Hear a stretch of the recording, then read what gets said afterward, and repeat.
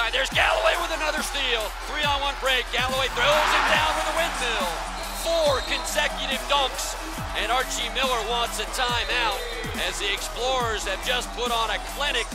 Like G told us in practice that they're gonna run plays and we can shoot the gaps, get steals.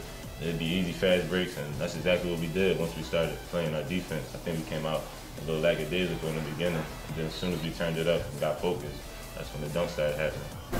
You know, I think Dayton's a terrific team. I think that their strength of schedule is brutal starting out the conference. I think they're going to end up one of the better teams in the A-10. You know, we're just thrilled that we got the win. To Peterson. Peterson gets it into right, catches, draws the foul, and makes the bucket.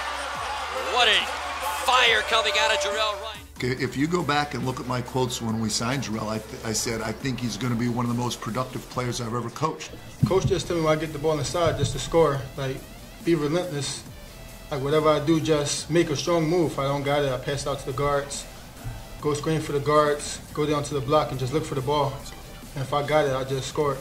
I mean, for a guy who's been blessed to coach a lot of years in, 17 years of Division I experience, to say this guy's going to be one of the best I've ever had in 17 years says a lot, and I knew it. It feels great to get any win in Atlantic 10. Against any team in Atlantic 10, everybody is good. And Coach G always preached about last year how one game separated the 4th team from the 10th team. So we didn't beat Dayton in a few years, and it just felt good to beat them. Yeah, it feels good. But we think we're a good team. We beat a lot of good teams.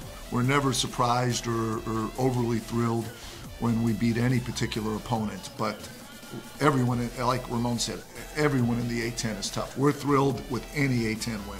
And that was a very good team we beat today.